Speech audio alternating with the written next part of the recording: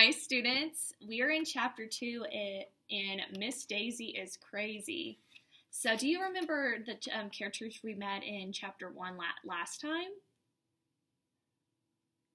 Well, there's Miss Daisy. The main character in our book series is AJ. And then there's Andrea and Emily, Ryan, and Michael. But in the first chapter, we met AJ, and then Ryan had a small part, and so did Andrea, because they both had questions for Miss Daisy. But I don't think we have not met Emily and Michael yet. So we'll probably get to meet them later on. And we're also going to meet a new character in chapter 2, Principal Klutz. So I wonder what the principal's going to be like, since Miss Daisy seems pretty crazy, right? Like, she's a teacher that doesn't know how to read, write, add or subtract. And then when AJ was like, I don't like school, she was like, well, AJ, I don't like school either. So he was very shocked by her response. Like, would you expect a teacher to say that they didn't like school either? No, it's very shocking. But yeah, we are going to continue on in chapter 2, Crazy Miss Daisy and Principal Klutz. Miss Daisy said it was time for us to clear off our desk and see how much we knew about arithmetic. Ugh.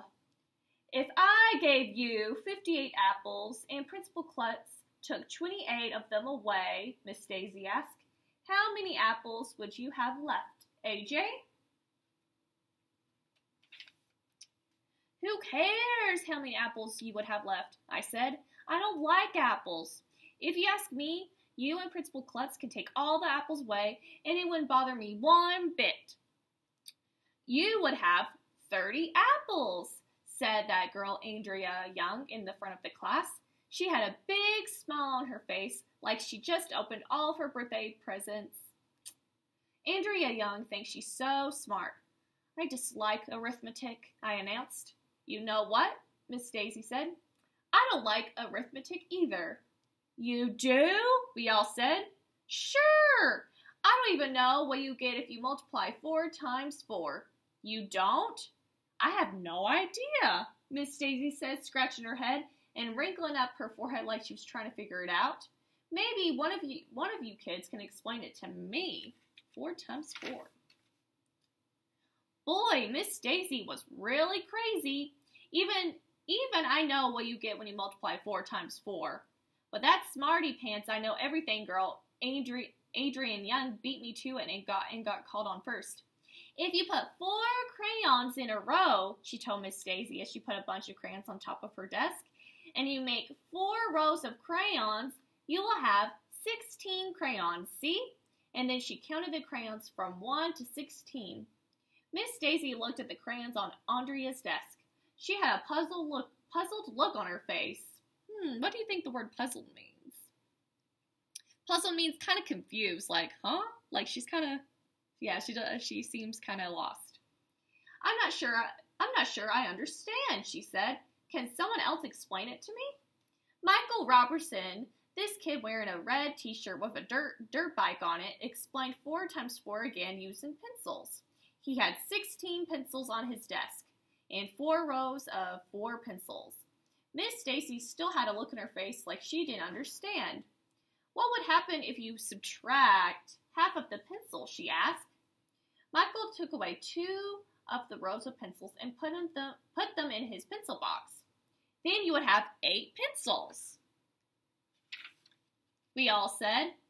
Andrea Young added, half of 16 is 8. Miss Daisy wrinkled up her forehead until it almost looked like an accordion. She still didn't get it. That's kind of strange. Do you think she's acting, or do you think she doesn't know? She started counting the pencils on Michael's desk out loud and using her fingers. She got it all wrong.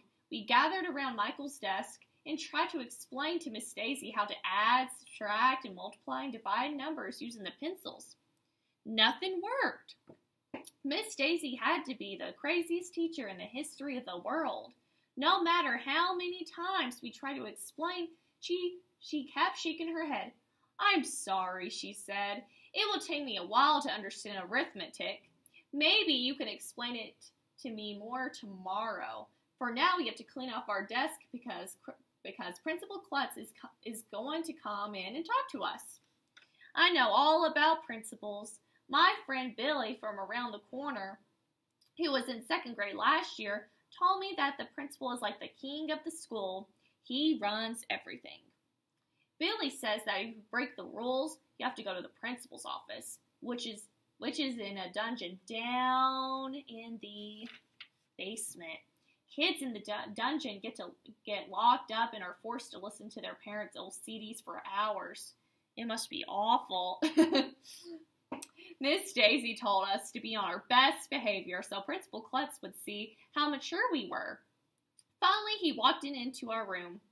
"Welcome to second grade," he said cheerfully. "I'm sure we are all going to have a wonderful year together." Principal Klutz said a lot of stuff about the rules of school.